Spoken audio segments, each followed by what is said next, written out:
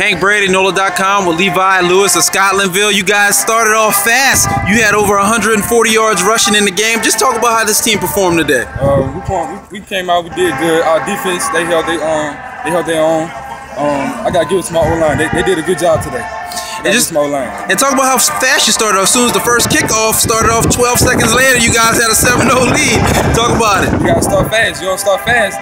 All right, let me tell you this. The early bird gets the worm. Basically, that's what it is. Well, you guys got the worm today. Just seemed like the offense was really clicking. You was running around there, dodging defenders left and right. You had a little Michael Vick in you today, did you? Yeah, just a little bit. Talk about how you was running around in the pocket making some plays. I got the no touch me rule. If you touch me, I get a minus. If you don't, I get a plus. So I call it the no touch me rule. And they didn't touch you much today.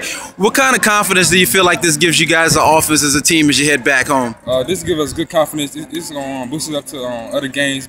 Like every game is a playoff game, so this is going to boost up our confidence even more. And just overall, what do you feel like you guys got to talk about on that bus ride back as you come back victorious? So we got to get focused on the next game. That's all. Oh, so you're a serious customer, huh? Yes, sir. All right, man. Thanks so much. Thank you.